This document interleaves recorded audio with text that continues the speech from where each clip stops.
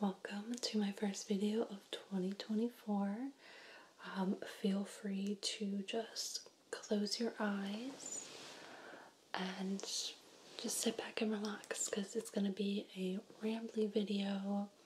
There's really not going to be any visuals except for at the end when I kind of recap my videos of the year, but you'll have seen them already, so yeah, feel free to close those eyes and let's just dive in. So I just moved a little bit closer to the camera and the mic, and as always I have my notes here, so let's kind of just get into it. My recap of 2023. It was, I would say, a very relaxed year, almost like it blended together, but not in a bad way.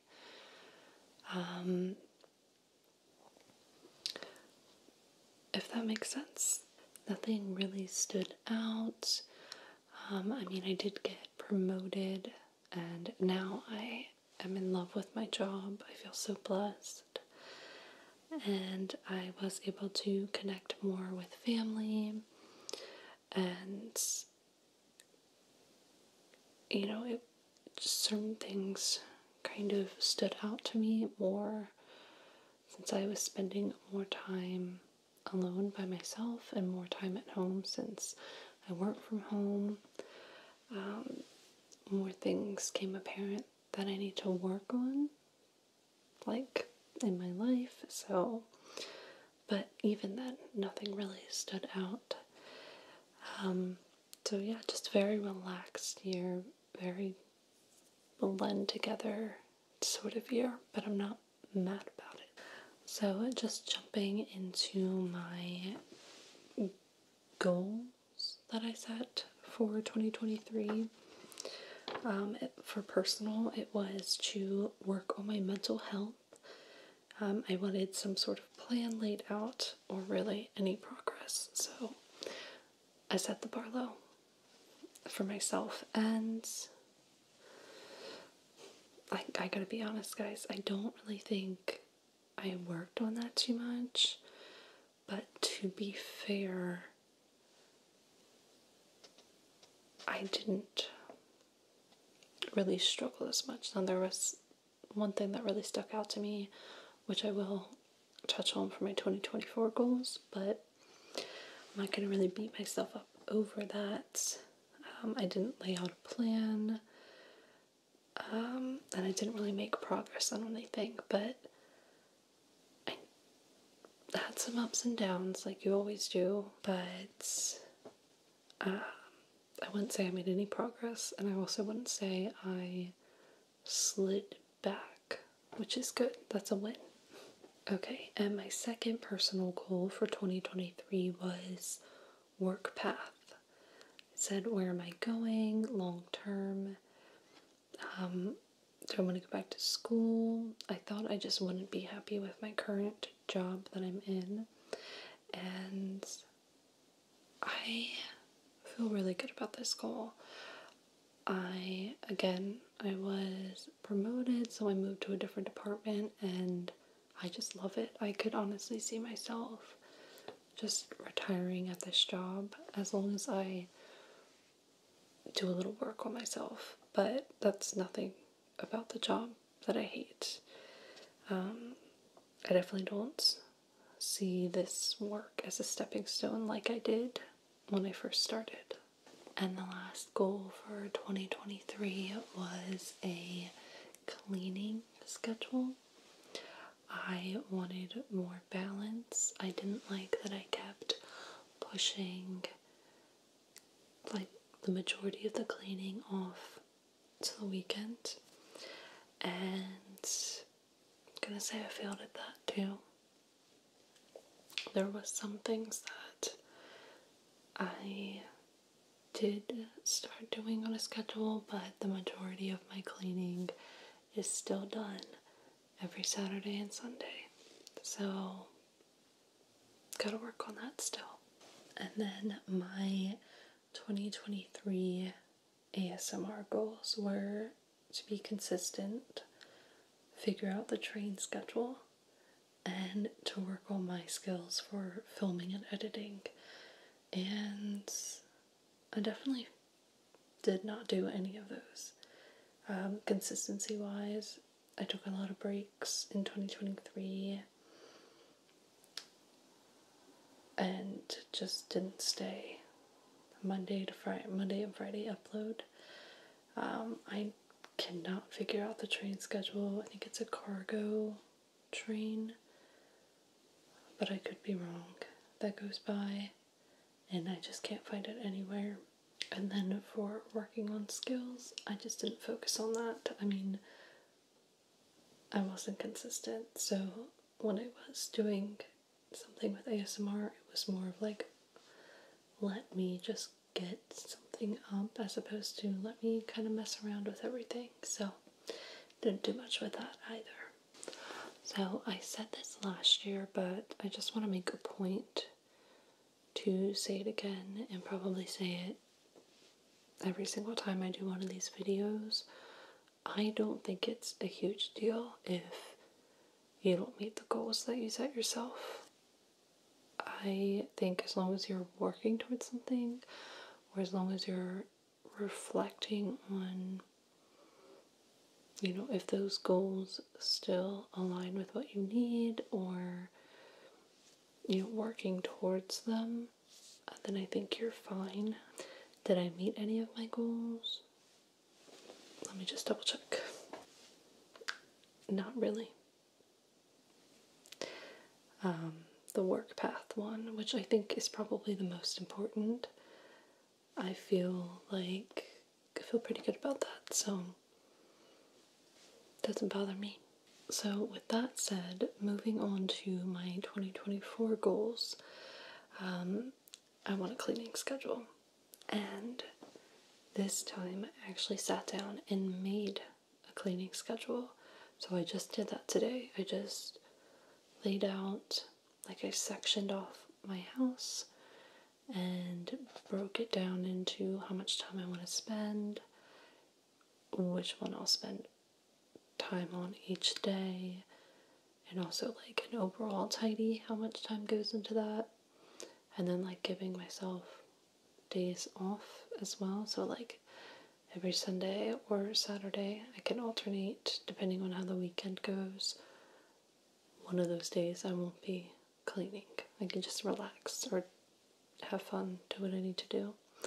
But I'm feeling pretty good about that because last year I didn't even make a schedule. So how am I supposed to stick to a cleaning schedule if I don't even make it? So I made one for 2024. Then my next goal, personal goal for 2024, is kind of chunking out my anxiety and health goals. It's a lot. I feel every single year I'm I want to improve something to do with my anxiety or my depression or something with my mental health.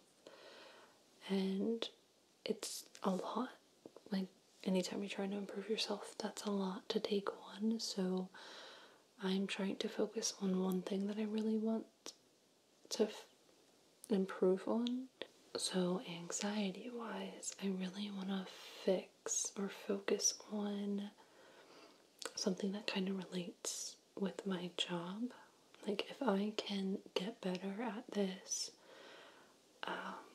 it's just going to make my job so much easier. It's going to make me love my job even more than I already do. And that's just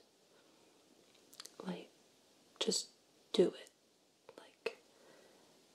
I have phone anxiety to where I don't want to pick up the phone and call a stranger and ask them a bunch of questions, which that is an aspect of my job sometimes. So going into 2024, I really want to force myself to work on that. Again, because I need it for my job, but also in my personal life, that's really going to help me. Because it's not just my job that I have an issue with picking up the phone. And I know that might sound stupid, but I'm not gonna feel bad about it or apologize for it. It's just one of those things. So, what I am telling myself is like, just do it. So, if I don't have the information that I need and I can't find it, I need to set myself up, to get ready to make some calls. I need to set myself 10 minutes to just freak out about having to make that call because I know that I'm going to. So instead of freaking out the entire day, the entire night, and then up until I have to make that call, I just want to not make myself sick, and I want to just go, okay, here's your time, freak out, and then bam, pick up the phone, do your calls, and then move on. And then I am lumping like health with that because I have a lot of anxiety when it comes to like doctors and going to appointments. I've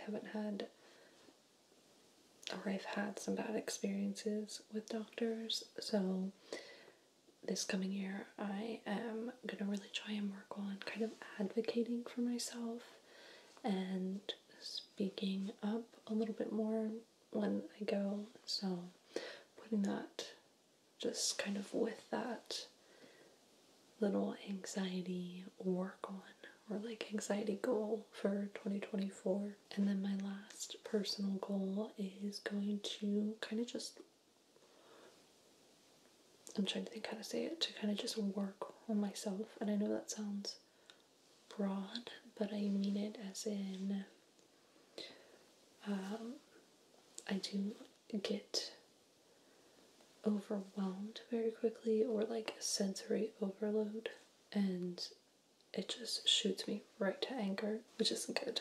So I need to work on that. I need to kind of recognize and be vocal about when I'm just feeling very overwhelmed, or when it's just sensory overload. Just being vocal about that, let others know, and then kind of just take a step back, because to others it seems like I'm just getting angry out of nowhere, and that's not good for them, that's not good for me. So just a lot of communication I want to work on. And then the other thing I want to work on with myself is kind of like how I'm being perceived. I feel like sometimes I say more than I should, or things come off a certain way and I don't mean them to come off the way that they do. So I can have a very dry humor, and I'm not around a lot of people, which isn't an excuse, but I feel like sometimes I'm just like saying things that aren't like socially acceptable, or like why am I saying those things? Nobody needs for me to say that. Like, just keep some things in your head type thing, because it's making me come off a certain way. Like, it's making me come off very pessimistic sometimes, or angry. And again, I know that maybe that goes hand in hand with like not being vocal about sometimes why I get angry, but me also saying things that I don't really mean, or like I'm being, again, just a very dry humor. It's not helping my case, I guess, is what I mean. So just kind of working on that, just like how others perceive me, or like how I want to come off to the world and those around me that I love and care about. That's something that I really want to focus on. So that's my like 3 personal goals. And then my goal for ASMR is just very simple in 2024. I just want to be relaxed with it and have fun. So I think a lot of my issues were like not posting, or like when I have delays, it's just I'm being super hard on myself about something that's literally just a hobby. And I mean, not that the views matter, but it's like, I want to say on average I get maybe like 100 to 200 views a video, which is like, I don't think you should ever put pressure on yourself, no matter your views, but like, come on. Sometimes I just want to be like, basically nobody's watching these. I'm just doing this like as a hobby and to have fun. So why am I putting this pressure on myself? I want to be able to obviously like what I'm putting out, and if I can't keep to my Monday, Friday schedule, I want to be able to just post on my YouTube community page, and just kind of like what I did the other week, where I was like, hey, I listened back to this and it's not good. So things like that, I just want to be able to say, you know, I want to have fun with what I'm doing. I want to try really hard to keep with my Monday, Friday upload schedule, but I also want to be open and honest with you guys and just say, hey, there's not going to be a video up, or just kind of stay just open communication with you guys. I guess a lot of what I'm working on for 2024 is just communication, so that's going to extend to you guys as well. I want to be able to say, hey, the video was not good, I don't have anything else filmed, see you next time, or like, I'm struggling with this and this is why you won't see a video, something like that. And it's not like anyone's saying, girl, like, what are you doing, post a video. That's not it at all. It's just I put this pressure on myself sometimes to like get videos out and to stick to a schedule, and I feel really bad when I don't, and I just don't think that's something that I need. Why put that extra stress on myself? So yeah, that's just one goal this year for ASMR, is just be relaxed about it, have fun, and yeah, just keep doing what I'm doing. So overall for 2024, I'm just really excited to kind of softly and gently work on myself, and I wouldn't be upset if I had another year where it kind of all just blends together, just a very relaxed year. I'm more than okay with that. I would also be interested in hearing what your goals are for 2024, and kind of what you're looking forward to the most, if you have anything planned, or you know, what you're just, maybe out of all the goals that you have, the one that you really want to work on, something like that. But that's pretty much it for me on this video. As always, I like to end off with first thanking all of you for being with me through this ASMR journey, and you know, just all of us having a good time together. It's something I really appreciate. It's still something that, again, just brings me so much joy. I do encourage every single one of you, even if it's not ASMR related, to just jump into whatever you think would kind of bring you some happiness, or just a little bit joy to your day, because yeah, it's so much fun. Such a great community, and I'm really, again, just grateful for all of you. But yeah, that's pretty much it. I always like to end it with just kind of a video recap of the year, and I'm also going to throw just a few bloopers at the end. I didn't have too many this year to kind of do a separate video, so yeah, here's a look back of all the videos that I put out in 2023.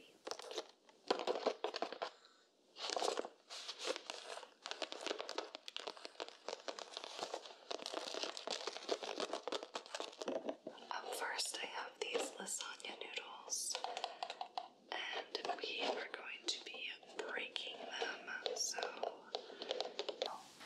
you would look cute with just about anything at all. You.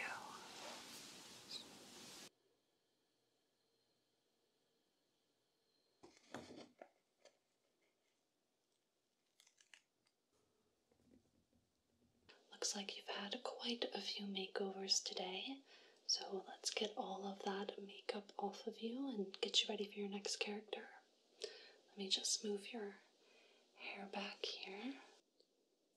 Circle, circle, circle, circle, circle. Ladybug.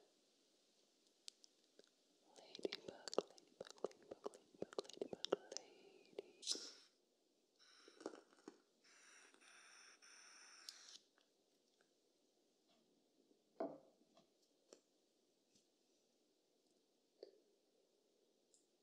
They also did in that session I sat by the ocean. And I don't know if they did an Eye of Your Missing or in Smooth Sailing.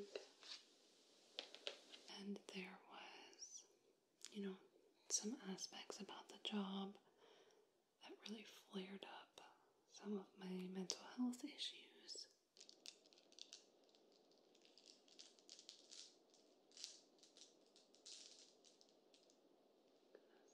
Sit them down.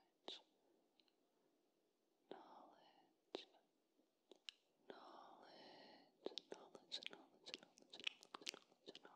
knowledge, knowledge, knowledge, knowledge, knowledge, knowledge, knowledge, knowledge, knowledge, knowledge, knowledge, knowledge, knowledge, knowledge, knowledge.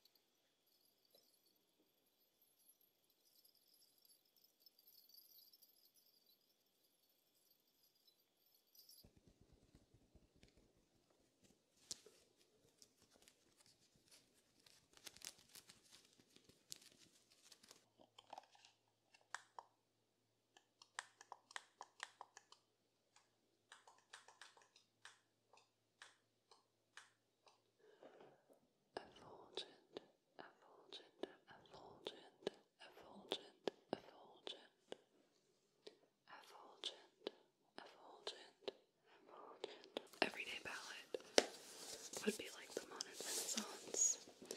And then my prettiest palette is definitely my Melt Cosmetics Rust palette. Team, team, team, team, team, team, team, team, team. I hope so. I hope so. I have this clip. It's a big old clip.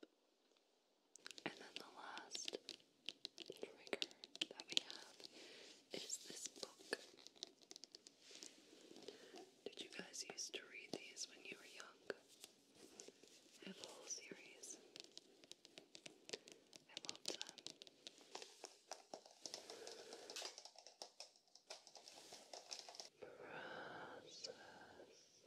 Process.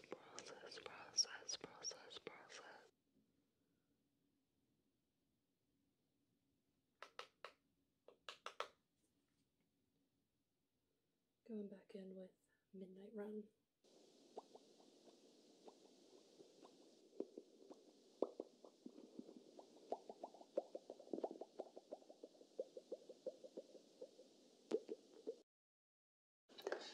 So I thought, why not kill? What is it? One bird with two stones. Oh, two birds. Okay.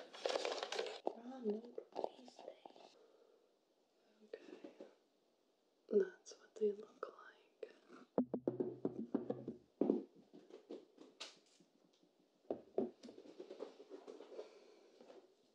Just gonna pour some in there.